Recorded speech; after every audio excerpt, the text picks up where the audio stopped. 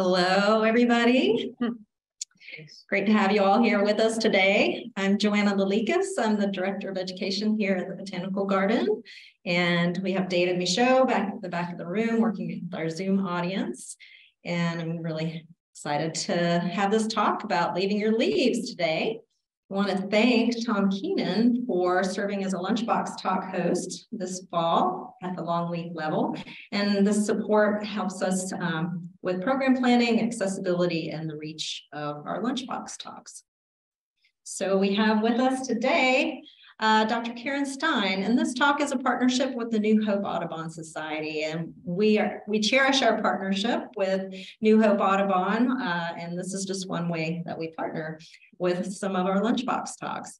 So Dr. Karen Stine is a retired honors professor of biology and environmental science and former dean of the School of Sciences at Auburn University at Montgomery. She's moved here just recently to the Triangle with us.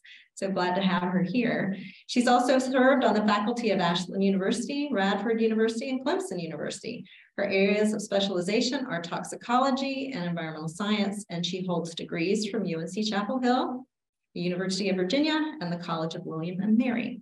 She's a member of the New Hope Audubon chapter, where she serves on the Leave Your Leaves committee. So Karen, thank you so much for being with us today. All right. I'm thrilled to be here today. I'm here today on behalf of the New Hope Audubon chapter, and that's the chapter that supports Durham and Orange and Chatham counties, and also a few parts of other surrounding counties as well. And this Leave Your Leaves campaign is one of our major campaigns this year. This is something we've really been promoting, and it's an important part of our mission. And our mission is to promote conservation and the enjoyment of birds, wildlife, and ecosystems. So today what I want to do is I want to tell you a little bit about the program. I want to tell you what it is. I want to tell you why it matters and a little bit about the science behind it and how you can support it. So we all want to do our part to support the environment. Unfortunately, a lot of the times, though, the things that we really should be doing are things that cost a lot of money or take time out of our schedules, which are already pretty packed. So it's sometimes pretty hard to get people to do those things. But I want to talk to you today about something you can do that's a good thing for the environment that actually saves you time and money. And so that's a win-win situation. And all you have to do that is to cross a chore off of your list. So I want to talk a little bit first about why this is a good thing, why not raking your leaves is a good thing. And I'm going to start by talking a little bit about leaves. Okay, so where it all begins, this is the leaf life cycle. So, I don't have to tell you all this because you're here at a botanical garden program, but plants are the fundamental basis. They're kind of the ground floor that our whole ecosystem is built on. And the key thing that plants do is they photosynthesize. What they do in this process, they take energy from the sun and they use that energy to build sugars, which are basically food for the plants, as well as food for other organisms in the ecosystem that then eat the plants. And the plants that we're going to focus on today are trees, and specifically I want to talk about deciduous trees. So you all know what deciduous trees are. These are the trees that drop their old leaves in the fall and they grow new leaves in the spring. Now, what those leaves do, the job of leaves on a tree is to carry out photosynthesis. That's where the process takes place. So the sugars are actually built there in the leaves, and then they are transported into the branches and the trunk of the tree for use later on by the tree.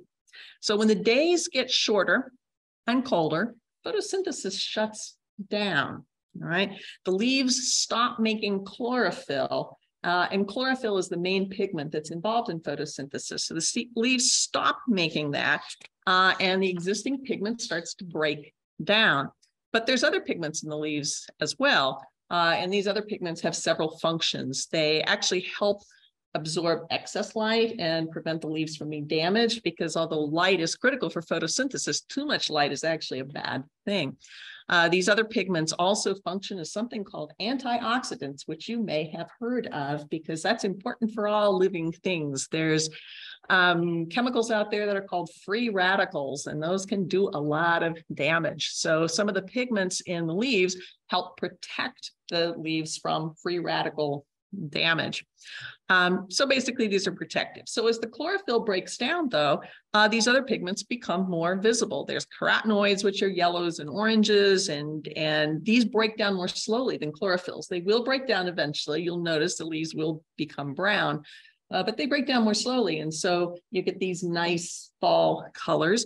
There's also anthocyanins, oranges and reds, and the synthesis of those actually gets kicked up a little bit in the fall. So that's what produces all those really nice fall colors that we've been enjoying. Now, besides the leaves changing color, of course, they fall off. What happens is the trees begin to block new growth, and they step up the production of hormones that actually will cut off the leaf, will cause the leaf to fall off of the tree. It will detach and fall to the ground. So, do you ever wonder why trees do this? Now, this seems like this is kind of a waste, right? Because you're going to take the leaf, you're going to drop the leaf, and what are you going to have to do in the spring? You're going to have to start all over again and grow all new leaves. Well, even though it seems like it's a lot of work, it's actually really important for the tree to do, because it helps protect the tree from winter conditions. If you look at leaves, they're flat and skinny, right? They've got a lot of surface area. This is really good for photosynthesis because you need to get sunlight in there and you need gas exchange and all of that. But it makes the leaves really, really vulnerable to freezing and winter damage. So if leaves are on the tree during freeze, that can cause some serious damage to the leaves. So if the tree tried to hold on to its leaves during the winter, what might happen is when spring comes and photosynthesis goes to kick up again, what's going to happen is the tree is going to be stuck with a lot of damaged leaves. And that is not going to be a good thing. So trees, deciduous trees, have evolved this mechanism that allows them to drop their leaves, cut their losses, drop their leaves in the fall, and then they can make nice, new, undamaged leaves in the spring when the days get longer and the temperatures get warmer, so that they can start up with photosynthesis again. So that's the reason why all of this happens, why this goes on. Now, what we're interested in today, though, is talking about what happens to the leaves after they hit the deck, after they're dropped from the trees. And so I want to talk about that next. Where do the leaves go? So what happens to the leaves when they fall? So after the leaves hit the ground, they form a leaf layer, and this layer can be up to several inches deep. And those leaves in the layer are actually not finished with their usefulness to the ecosystem. In fact, they are just going to transition to another role in the ecosystem.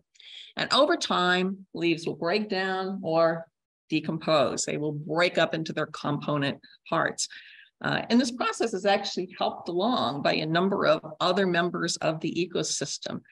There's a lot of bacteria that help break down leaf litter, and that would include some that you may have heard of, streptomyces and bacillus and pseudomonas species. So bacteria play a role in this. Fungi play a really important role in breaking things back down and returning the components to the ecosystem. What fungi do is they're actually very cool. They secrete enzymes that break down organic matter, and then they take the nutrients back up again. These fungi include rhizopus species. That's black bread mold. I don't know if you've ever seen that, as well as penicillium species and others. So there's a lot of fungi out there that are breaking down leaves, and other organisms play a role too, particularly breaking the leaf down mechanically into smaller parts. Earthworms, beetles, millipedes, snails, they all break up. They consume organic matter, and then they themselves are sometimes consumed, returning lots of nutrients to the soil And the result of all of this action is over a few months after the leaves fall, the leaves release lots of organic and inorganic compounds into the soil. And a lot of those can be taken back up by the tree the following spring and used to build new leaves. They can also be used by other organisms that inhabit the ecosystem, and I'll talk a little bit more about that in a minute. But the overall result of the decomposition process is to improve soil content and texture. And if you're a homeowner, what that can do is it reduces the need to produce or to purchase and apply fertilizers. So this is a good thing. So I sometimes get questions about pine needles too. So if you've got pines, you know, it's certainly true. Pines don't drop their needles the way that deciduous trees do.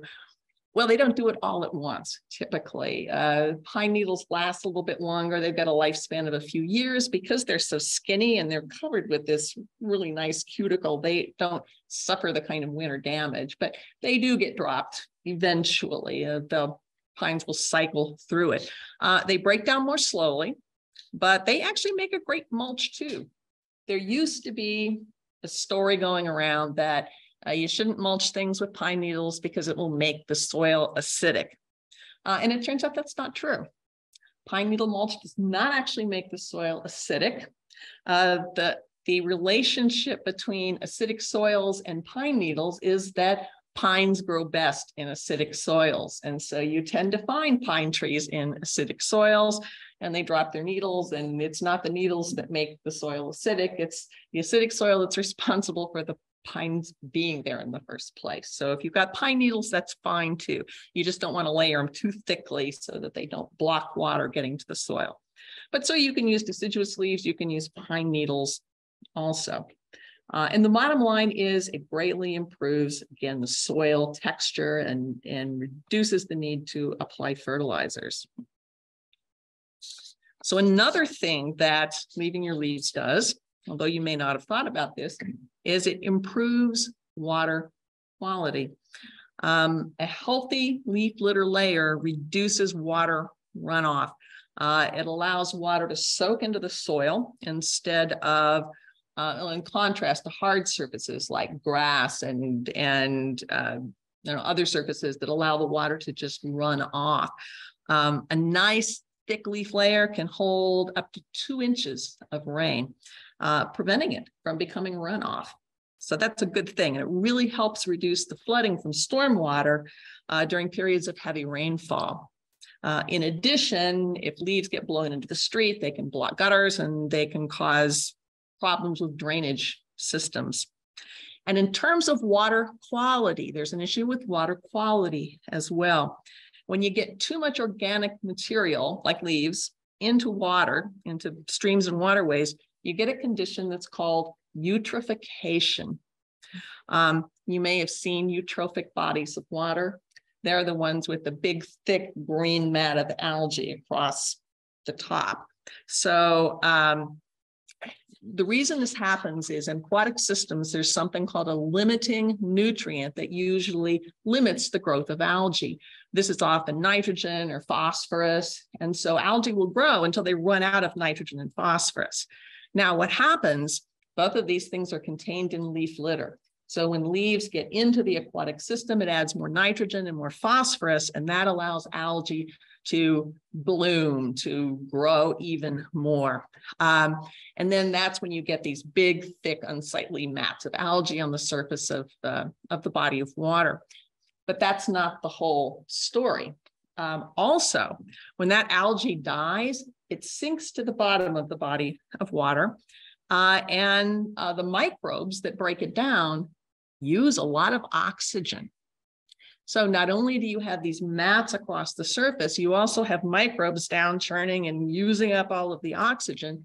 And that leads to low oxygen levels in the water. And low oxygen levels can have a significant impact on the kind of life that can live in those bodies of water. Also, to add in global warming, the warmer the water, the less dissolved oxygen it can hold. So overall warming of the planet is contributing to this as well. So eutrophication can be a problem when leaves get into the waterways. I'll also just mention that the overgrowth of algae and other organisms, including organisms, little guys called cyanobacteria, can also be associated with some other issues as well. I have to throw this in because I'm a toxicologist, and cyanobacteria can produce some pretty nasty toxins. And there is some evidence that cyanobacterial toxins may be linked to human disease as well as ecosystem issues. So the bottom line is keeping the leaves on the land and out of the water also helps promote water quality.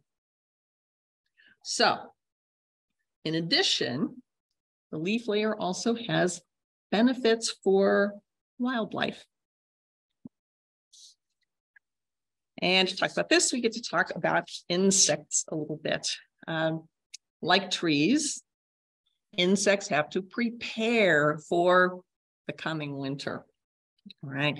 Now, some insects get around the problem. Monarch butterflies, for example, they just migrate to someplace warmer. And so they don't have to deal with it. But other insects stay behind. And I don't know if you've ever wondered how they survive through the winter. Well, what they do is they hunker down somewhere where they are protected from the harshest winter conditions. And quite often, their location of choice for hunkering down for the winter is the leaf layer. So you probably know a little bit about insect life cycles. So insects start out as eggs, all right? And some insects hatch out into what are called nymphs. And these look pretty much just like smaller adults. And the nymphs may go through a number of cycles called instars until they finally become an adult. But they don't really change their basic form. Other insects, though, go through this really cool and dramatic change called metamorphosis. And in metamorphosis, they basically break down everything and restructure themselves into something completely different. Now, they also start out as an egg when they go through metamorphosis, but the egg hatches out into something called a larva. And that's the big growth stage for the insect. That's where the insect does most of its growing. And it's usually kind of an advantage because the larvae usually eat different food than the adult does, so they don't compete with each other. And the larvae eventually will encase itself in a protective covering to enter what's called the pupal stage. And that's where all that dramatic change in body structure takes place. All the old structures are broken down, and out of the sort of the mush, a whole new adult emerges. So what does this have to do with leaf litter? Again, a lot of insects overwinter in the leaf litter. Some moths and butterflies will overwinter as caterpillars, which is their larval stage. Woolly bear caterpillars, everybody knows woolly bear caterpillars, right? They hide away all winter in the leaf litter, and in the spring, they will emerge and they will form a cocoon and emerge as an Isabella tiger moth. Swallowtail butterflies overwinter in the leaf litter in the form of chrysalis. That's their pupal stage. It's basically the butterfly version of a cocoon. Also, a lot of pollinators will hibernate in shallow holes, either in or underneath the leaf litter. Bumblebee queens, for example. And everybody's favorite, fireflies. Everyone likes seeing fireflies in the summer.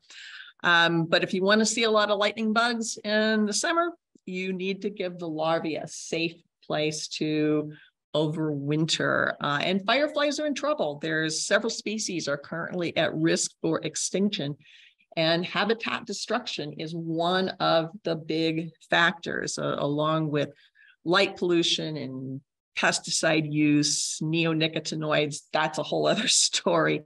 But by leaving your leaves, you can do something. You have the opportunity in your yard to help fight at least one of those battles to keep the fireflies with us. And as I'd already mentioned, there's other insects too, millipedes, earthworms, beetles, all depend on leaf litter to release the nutrients that they need for survival. So Many of these insects also play another role in the ecosystem, and that's as food. So those overwintering insects are also a very important part of the food web. They provide nutrition for many other types of wildlife, including birds. Birds like eastern bluebirds, white-throated sparrows, and more. In fact, 96% of all terrestrial bird species feed their young on insects. So, and that requires a lot of insects. Spring caterpillars are a primary food source for baby birds. And without the leaf litter layer, there wouldn't be nearly as many insects available to feed the birds in the spring. How many bugs do you think it takes to raise a brood of young birds? Somebody did a study, okay? So some scientists from the University of Delaware did a study that determined that it took between 5,000 and 9,000 insects to raise one brood of baby chickadees. 5,000 to 9,000 insects, and we're talking about one nest of birds. That's a lot of insects. So, and other wildlife, turtles, chipmunks, salamanders, and more also depend on the insects that are found in the leaf litter for a big part of their diet. So, the bottom line is that deciduous trees and insects and birds and other organisms all evolved together, and they are interdependent. So leaving the leaves allows the ecosystem to function as a whole the way that it should, the way that it evolved. But not only can leaving your leaves help your local ecosystem, it can actually help the global ecosystem as well. So climate change. Well, there's no getting around it. Leaves are going to break down. No matter what, leaves are going to break down. But there turns out that there's a big difference in the location in which they break down. And that the big difference hinges on whether or not oxygen is available for the breakdown. When leaves are allowed to break down in place in the leaf litter, there's plenty of oxygen available. And this is a situation that's called aerobic decomposition. Now, you do get carbon dioxide released in this process. There's no way of getting around that. But much less carbon dioxide is released in aerobic decomposition than in the alternative, which is something that's called anaerobic decomposition. So anaerobic decomposition, as you might guess, is decomposition that happens in the absence of oxygen. And where does that happen? It happens in landfills, because in landfills, they pack in layer after layer after layer. And the little microbes that live in landfills and carry out decomposition are anaerobic methanogens. They produce a gas called methane. And methane producing organisms live strictly in anaerobic environments. And methane is very bad for global warming. Methane gas can hold up to 25 times the amount of heat as carbon dioxide. So anaerobic decomposition is pretty much a bad thing. And by the way, more carbon dioxide is produced in anaerobic decomposition too. So altogether, sending leaves to the landfill is way worse for global warming than allowing them to break down in place. And according to EPA data, yard trimmings, which includes leaves, accounts for around 8% of the waste in landfills. And you can do your part to reduce that percentage and help mitigate global warming at the same time. And there are other environmental benefits as well. So by leaving your leaves, you can reduce local pollution as well. Noise pollution. Everyone's heard leaf blowers, right? So according to the Center for Disease Control and Prevention, the sound of leaf blowers can expose users to not only immediate pain, but also long-term damage to hearing. So commercial leaf blowers will run at about 80 to 85 decibels. Cheap leaf blowers or mid-range leaf blowers can expose users up to 112 decibels. And just for a point of comparison, a plane taking off, 105 decibels. So louder than a plane taking off. You can also reduce local air pollution.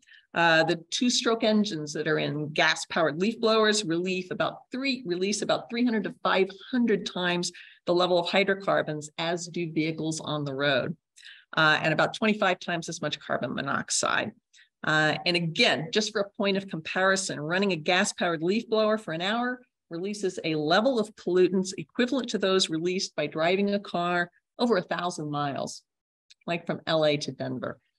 So a lot of pollution produced by these machines.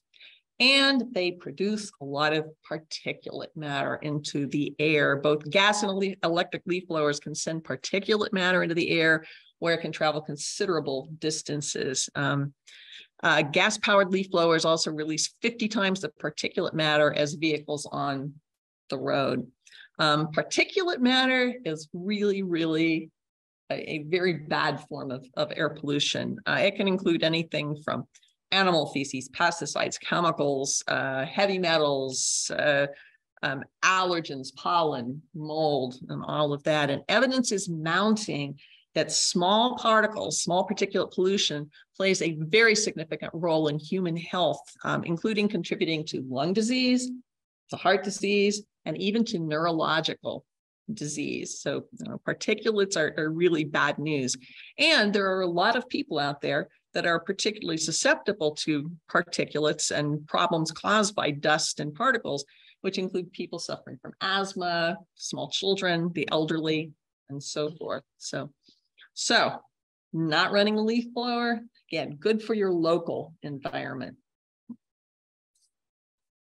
And finally, leaving your leaves saves you, the homeowner, time and money. It saves you the cost of paying the municipality to pick up your leaves. And if you happen to live someplace where leaf pickup is subsidized, it's saving taxpayer dollars for your city can use to do other things. It reduces your need to fertilize your property by keeping all those valuable nutrients that are locked up in the leaves there on site. You can feed the trees, you can feed your other plants without spending a dime. It also means you don't have to pay for and haul in bags of mulch from your local big box store. And you don't have to do all of that blowing and raking in the fall. So you can just relax. So now, what can you do with your leaves? So the easiest and best thing to do, nothing. You can just leave them where they fall. But I know a lot of you will have grass and areas you need to maintain. You can't just leave leaves on top of grass or it will kill the grass. So if you've got areas of grass that you need to maintain, you've got a couple of options. If you have a mulching mower, you can mulch your leaves. You can also just gently rake or blow your leaves with an electric blower, hopefully to around the base of your trees and shrubs. So the area that extends out under the farthest branches of the tree is called the drip line or the critical root zone or the root protection zone. And that's a perfect area to rake your leaves to, particularly the leaves that have fallen from that tree, because they're going to have, again, exactly the nutrients that the tree is going to need to rebuild leaves in the spring. You do want to leave the base, the very base of the tree uncovered. That's the part where it flares out just above the soil line. That prevents disease and damage to the tree, but you can rake all around the rest of that drip line zone. You can also rake your leaves into your perennial borders, which hopefully have a lot of native plants in them. There's another, that's another thing you can do for the environment. Or you can compost them along with grass clippings and other yard materials.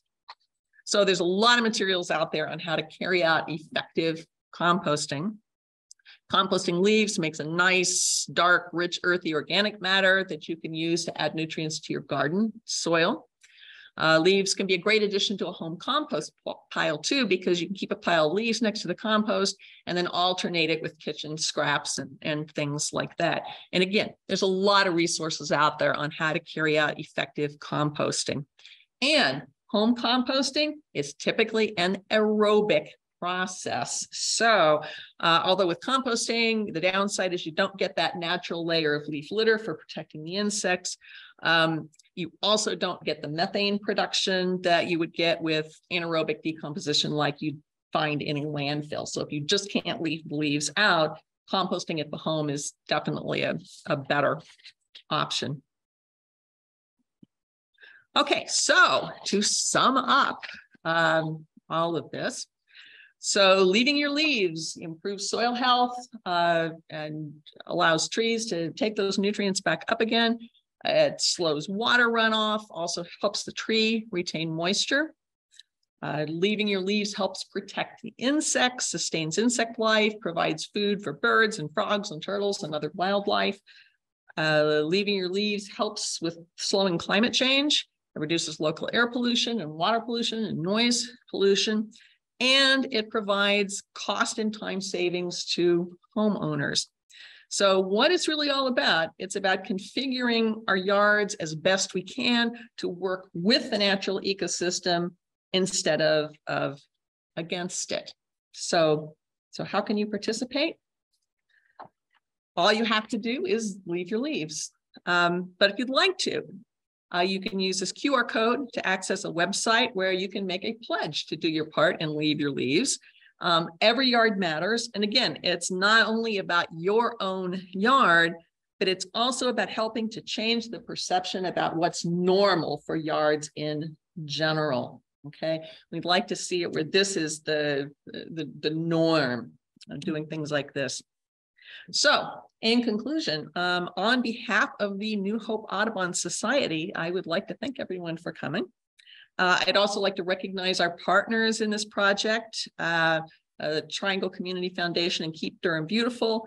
The project was made possible thanks to a grant from the Fund for the Triangle, Support for the Environment of the Triangle Community Foundation. So at this point, I'd be happy to answer any questions. Hello, everyone. So we do have a question or two online. I'd like to ask our in-person audience first. Do you all have any questions you'd like to ask? With this initiative, how are you going about like talking to like homeowners associations and things like that might have specific guidelines for neighborhoods? Yeah, and that's a great question because, property management associations, HOAs, and all of that, we're trying to do our best to get them on board with this because people can't do this if they're not allowed to do it. We are, this is a fairly new initiative, but we are just trying to get out there. And for one thing, we're willing to talk to anybody who wants to hear us. And so we have a website out there, and on the website, there's a short video, but you can also request speakers, and we will send people out to talk to any group. And we're the signs make a difference. I think you had mentioned you've got a sign. We have signs out there. And so hopefully what we want to try to do is just get the information as much out there as possible. And again, get it to snowball where it's it becomes the norm. And we have talked about trying to reach out and talk specifically to some HOAs and such, because we do recognize that's an issue. I live in a place where they blow the leaves with gas blowers, and I haven't had a chance to get on that yet, but I will be speaking to them about that. But that's a great question. Great. David, do you have some online? I do. So you mentioned that leaves decomposing in a backyard compost pile that's aerobic breakdown. Is that the same at larger composting facilities? It depends. It depends on the composting facility. There are some larger composting. There's debates about aerobic versus anaerobic composting, and some facilities run aerobic and some anaerobic, and so that's a great question, and it just depends on the facility. So if you're concerned about a facility, the thing to do is ask the question. Ask them whether they're doing, we do aerobic, composting, or do you do anaerobic? When you leave the leaves, what happens? Do you get oak trees coming up, or do ground covers ever penetrate, or how does that work? Well, when you leave the leaves, it's basically it leaves that nice, leaf layer, and it will break down eventually. So do things come up underneath it? They can. Again, grass, not so much, it blocks the light too much, but it works pretty much just like any kind of mulch material. It will last for a while, and then it will eventually break down. Right. Another one from the Zoom audience. Can you end up leaving too many leaves on gardens if under a huge deciduous tree? You can. It is possible. If you get, I think most places recommend a 2 to 4 inch layer, about like that. If you get too many leaves, it is possible that with rain and such, they'll pack down and prevent water from getting through and all of that. So yeah, I mean, a huge pile would not be great for if you're trying to use it for, for mulching, for composting. That's a different thing. But yeah, for mulch, you want a few inches. Thank you for that. Another viewer, having a creek and storm drain next to their yard, what are the best practices to make sure to keep their leaves from blowing into these spaces to protect waterways? That's a great question, and it's a hard one to answer without seeing the actual setup, without seeing exactly what's going on. I would think what you might want to do in that case would be, if there are areas of the yard away from the storm drain, this is where you could rake to a bed that's or compost someplace away from there. I understand that definitely is a potential problem. So you would just have to kind of work around it, or potentially, I don't know if you could put up some sort of barrier to keep leaves from blowing in. But again, kind of hard to answer without actually seeing the setup. Right. Another viewer has a small pond in their yard. It sounds like you recommend removing the leaves that fall in that pond to preserve the water quality. Is that correct? To some extent, yes. It's the more leaves that go into the pond, the more eutrophic the pond will get. So if there's a way of reducing that will slow the process. I do have to be honest though. All ponds eventually become eutrophic. Everything becomes eutrophic with time. So if you have a pond, it's not possible to completely stop that process, but absolutely, if you have tons and tons of leaves going in there, if you skim them out, that will slow it down. I think you alluded to this earlier, but years ago, people were advised to run over the leaves with the mower rather than rake. Is that still the current practice? It's not. I mean, the sort of the gold standard would be leaving them where they are, because that leaves the cover for the insects and all of that kind of thing. But I mean, we recognize that's not feasible for every part of the yard and for every person. So is it better to mulch them than to send them to the landfill? Absolutely. So that would be, that's still head and shoulders better than the worst is the landfill with anaerobic decomposition. So yeah, it's fine to mulch them if you don't have any good place to rake them to, and you've got grass that you've got to protect, mulching is fine. When in the spring should you tidy up your yard?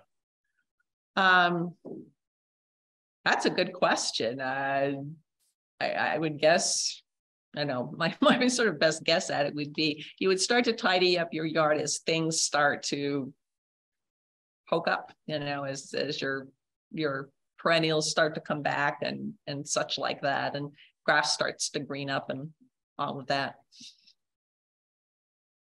But that's my best.